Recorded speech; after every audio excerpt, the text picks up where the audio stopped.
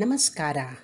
English ಬುಫೆ ಸುಲಭವಾಗಿ ಕನ್ನಡದ ಮೂಲಕ ಇಂಗ್ಲಿಷನ್ನು ಕಲಿಯಲು ಅನುವು ಮಾಡಿಕೊಡುವ ನಮ್ಮ ಬೈಲಿಂಗ್ವಲ್ ಅಂದರೆ 2 ಭಾಷೆಗಳಲ್ಲಿ ಪ್ರಸ್ತುತಪಡಿಸುವ ಚಾನೆಲ್ಗೆ ಸ್ವಾಗತ. ಇಂಗ್ಲಿಷನ್ನು ಸ್ವಲ್ಪ ಕಲಿತು ಅದನ್ನು ಇನ್ನೂ ಅಭಿವೃದ್ಧಿ ಪಡಿಸಿಕೊಳ್ಳಬೇಕು ಎಂದು ಇರುವ ಎಲ್ಲರಿಗೂ ಇಲ್ಲಿ ವೆಲ್ಕಮ್.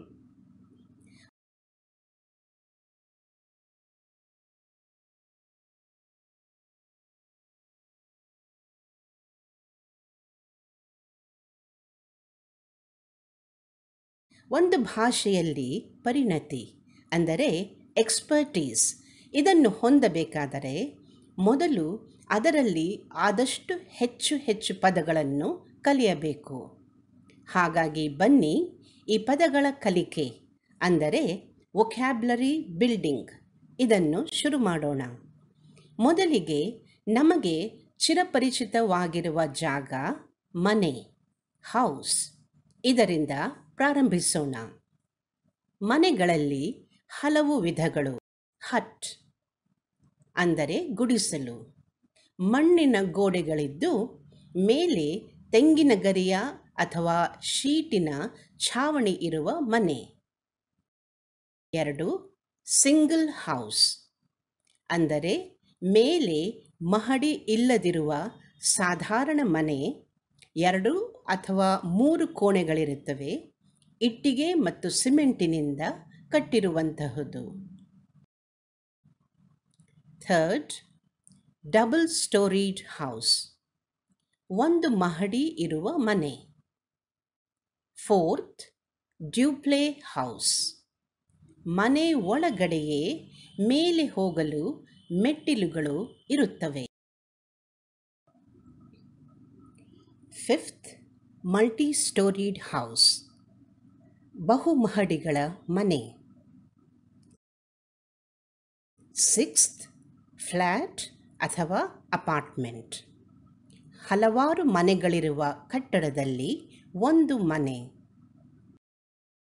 7 ಅಪಾರ್ಟ್ಮೆಂಟ್ ಕಾಂಪ್ಲೆಕ್ಸ್ ಹಲವಾರು ಮನೆಗಳಿರುವ ಹಲವಾರು ಕಟ್ಟಡಗಳ ಸಮೂಹ.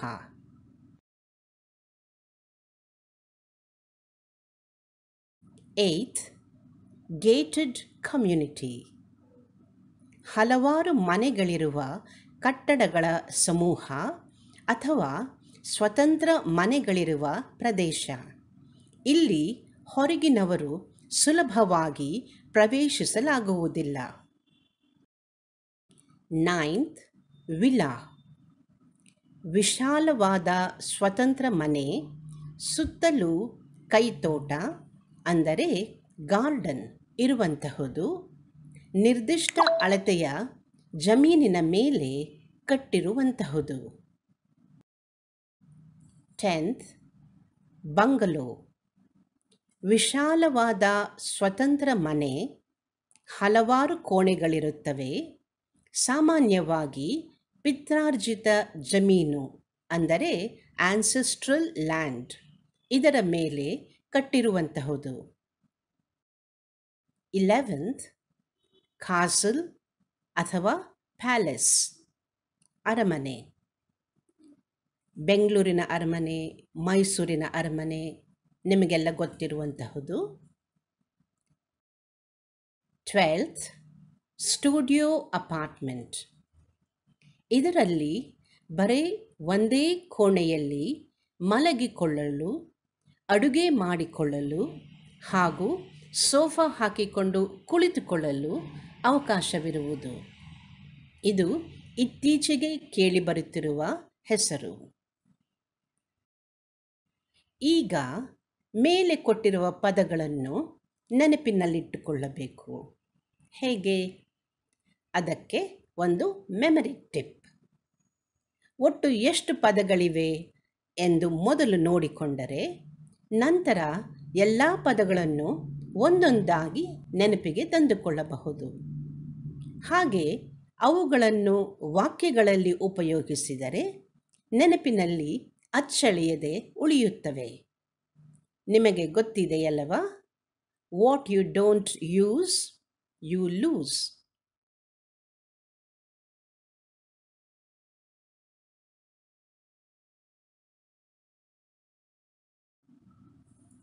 ಈಗ ವ್ಯಾಕರಣ, ಗ್ರಾಮರ್. ವ್ಯಾಕರಣ ಭಾಷೆಯ ಬಹುಮುಖ್ಯ ಭಾಗ.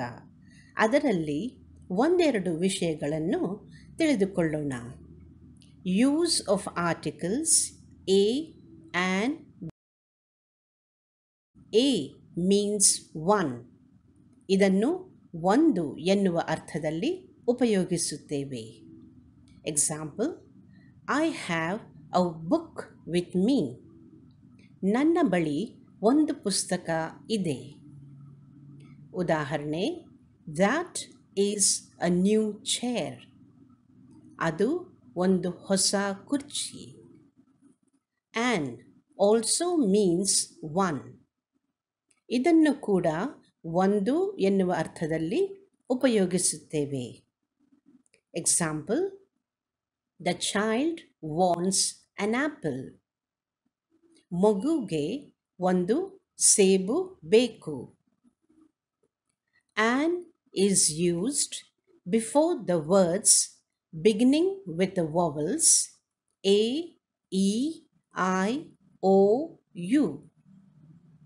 ಅಂದರೆ ಆನ್ ಅನ್ನು A, E, I, O, you ಈ ಅಕ್ಷರಗಳಿಂದ ಶುರುವಾಗುವ ಪದಗಳ ಮುಂಚೆ ಉಪಯೋಗಿಸಬೇಕಾಗುತ್ತದೆ. ಉದಾಹರಣೆ, on elephant was crossing the road. ಒಂದು ಆನೆ ರಸ್ತೆಯನ್ನು ದಾಟುತ್ತಿತ್ತು. Example, I want on ice cream now. ನನಗೆ ಈಗ ಒಂದು ಐಸ್ ಕ್ರೀಮ್ ಬೇಕು. ಉದಾಹರಣೆ, on owl lives on this tree. ಈ ಮರದ ಮೇಲೆ ಒಂದು ಗೂಬೆ ವಾಸ ಮಾಡುತ್ತಿದೆ. ಉದಾಹರಣೆ, ಶಿ ಬಾಟ್ ಆನ್ ಅಂಬ್ರೆಲಾ. ಅವಳು ಒಂದು ಛತ್ರಿಯನ್ನು ಕೊಂಡಳು.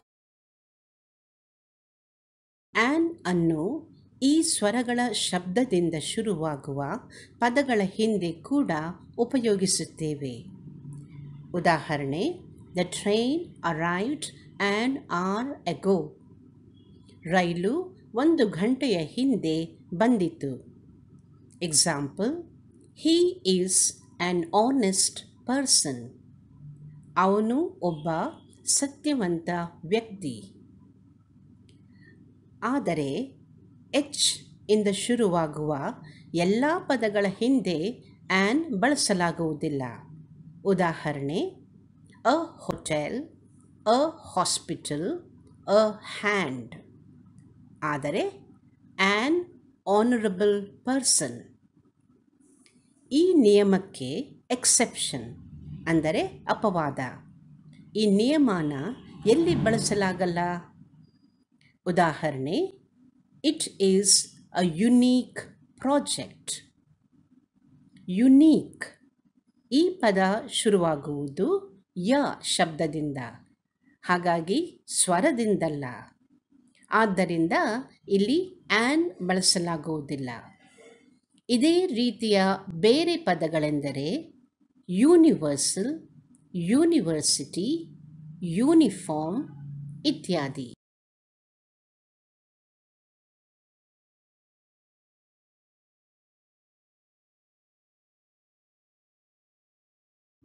Practice tip.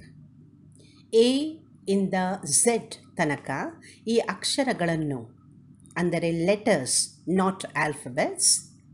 ಆಲ್ಫಬೆಟ್ ಅಂದರೆ ಅಕ್ಷರಮಾಲೆ.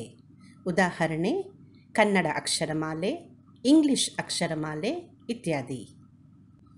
ಈ ಅಕ್ಷರಗಳನ್ನು ನಿಧಾನವಾಗಿ ಉಚ್ಚಾರ ಮಾಡಿ. ಆಗ ಎ ಆನ್ ನಿಯಮ ಸರಿಯಾಗಿ ಅರ್ಥವಾಗುತ್ತೆ. A, B, C, D, E, F. F ಅಲ್ಲ, ಎಫ್. ಜಿ, ಎಚ್, ಎಚ್ ಅಲ್ಲ ಅಥವಾ ಹೆಚ್ ಅಲ್ಲ, H. I J K L, L ಅಲ್ಲ, ಎಲ್ ಎಂ, ಎಂ ಅಲ್ಲ, ಎಂ, ಎನ್, ಎನ್ ಅಲ್ಲ, N, O P Q R S, S ಅಲ್ಲ, S, T U V X, X ಅಲ್ಲ, X, Y Z, Z ಅಲ್ಲ, Z. ಈ ಅಕ್ಷರಗಳ ಉಚ್ಚಾರಣೆ ಸರಿಯಾಗಿ ಬಂದರೆ ಪದಗಳ ಉಚ್ಚಾರಣೆ ಅಂದರೆ ಪ್ರೊನೌನ್ಸಿಯೇಷನ್ ಸುಲಭ ಆಗತ್ತೆ. ಪ್ರತಿದಿನ ಇದನ್ನು ಅಭ್ಯಾಸ ಮಾಡಿ, ಯಾಕೆಂದರೆ practice makes a person perfect.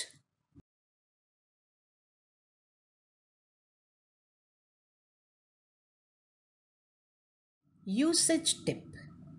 ಕಾಲಾಂತರದಲ್ಲಿ ನಮ್ಮ ಭಾಷೆಯಲ್ಲಿ ನಮಗೇ ಗೊತ್ತಿಲ್ಲದೆ ಕೆಲವು ತಪ್ಪುಗಳು ಸೇರಿಕೊಳ್ಳುತ್ತವೆ. ಬನ್ನಿ ಅವುಗಳನ್ನು ಒಂದೊಂದಾಗಿ ಸರಿಪಡಿಸಿಕೊಳ್ಳೋಣ. ಉದಾಹರಣೆ, I think so he has gone out.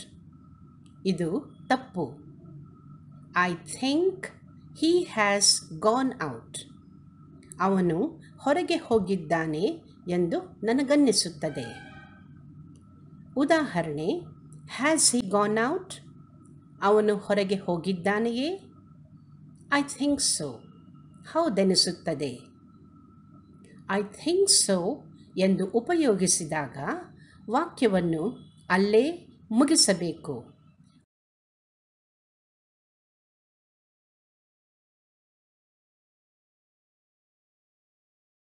Speaking tip.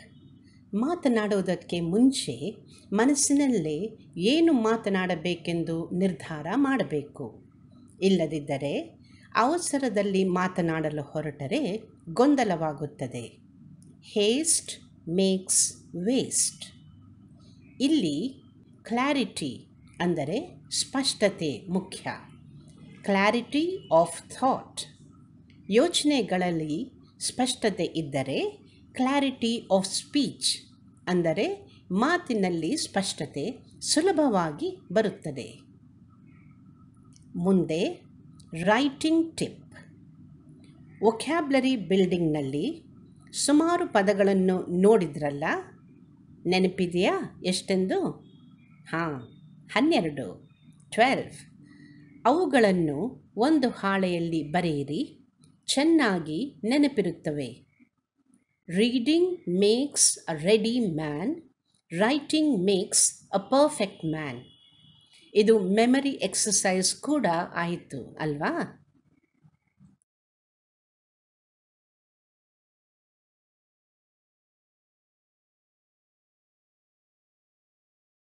ಈಗ ಕಥೆ ಸಮಯ. Story time. ಈ ಕಥೆಯನ್ನು ನೀವು ರೀಡಿಂಗ್ ಪ್ರಾಕ್ಟೀಸ್ಗೆ ಉಪಯೋಗಿಸಬಹುದು. ಅಂದರೆ ಸೈಲೆಂಟ್ ರೀಡಿಂಗ್ ಅಥವಾ ರೀಡಿಂಗ್ ಅಲೌಡ್ ಪ್ರಾಕ್ಟೀಸ್ಗೆ, ಅಂದರೆ ನಿಶಬ್ದವಾಗಿ ಮನಸ್ಸಿನಲ್ಲೇ ಓದಿಕೊಳ್ಳೋದು ಅಥವಾ ಜೋರಾಗಿ ಓದಿ ಉಚ್ಚಾರಣೆಯನ್ನು ಅಭ್ಯಾಸ ಮಾಡಿಕೊಳ್ಳೋದು, ಅಥವಾ ಲಿಸ್ನಿಂಗ್ ಪ್ರಾಕ್ಟೀಸ್ಗೆ ಕೂಡ ಉಪಯೋಗಿಸಬಹುದು. ಅಂದರೆ ಕೇಳುವಿಕೆಗೆ ಕೂಡ ಉಪಯೋಗಿಸಬಹುದು. Where there is a will there is a way. ಅಂದರೆ ಮನಸ್ಸಿದ್ದರೆ ಮಾರ್ಗ. It was a hot afternoon. The crow had been busy all morning and was now thirsty. It searched everywhere but did not find a drop of water anywhere. Finally, it saw a pot in a field. It flew down and peeped inside. There was some water, but at the bottom of the pot. The crow did not know how to reach the water. However, it did not want to go away without drinking the water. It looked around and saw a heap of stones a little distance away.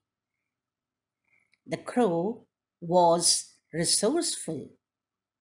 It flew to the heap, picked up a stone with its beak, came back to the pot, and dropped it inside. It repeated this action many times. Soon, all the stones settled at the bottom of the pot, sending the water up. Now, the crow could reach the water with its beak. It drank the water and flew away happily.